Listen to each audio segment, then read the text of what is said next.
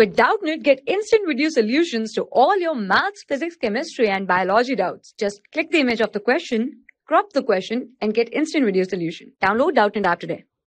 Hi students, our question is the radius of a circle whose circumference is equal to sum of circumferences of two circles of diameter 36 centimeter and 20 centimeter is.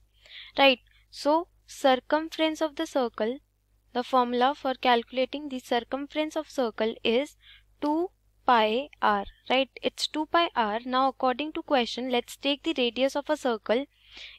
Radius of circle is r, right?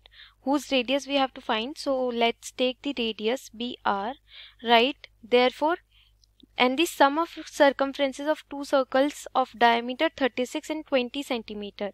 So diameter 1 is given 36 centimeter. Therefore, radius 1 will be equal to 36 divided by 2 means 18 centimeter.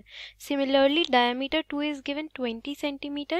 Therefore, radius 2 will be equal to 20 centimeter divided by 2, which is equal to 10 centimeter.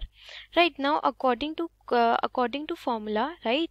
So it is given that the radius of a circle whose circumference is equal to, means circumference of a circle is equal to sum of circumferences of two circles, right? So circumference of circle is 2 pi, where radius is r, is equal to sum of circumferences means 2 pi r1 plus 2 pi r2, right?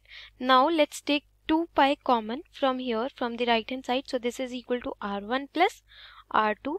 So we can say 2 pi r is equal to 2 pi r1 plus r2.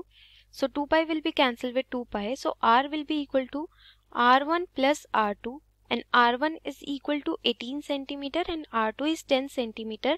So we can say 18 plus 10 is 28 centimeter.